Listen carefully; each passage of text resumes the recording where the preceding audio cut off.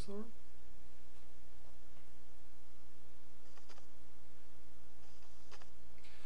You can see there is not the original video embedded in this page. It's original page from www.org, and there is a user script which replaces the HTML5 video tag, and we click on the play button and we will wait a minute. You can see there is the video starting to play.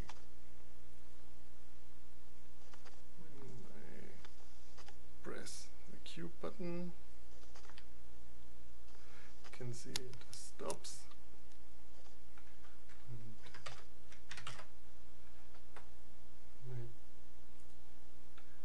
Now I'm gonna take a look at YouTube.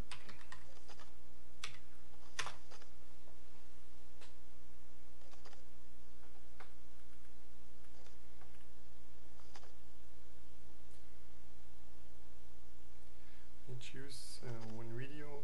We can see the video tag will also replaced, and we will get again the play button. And the play button is a local link to a Python server starting the OMX player. So we can see it's YouTube on the Raspberry Pi via browser. Okay, thanks for watching and have fun.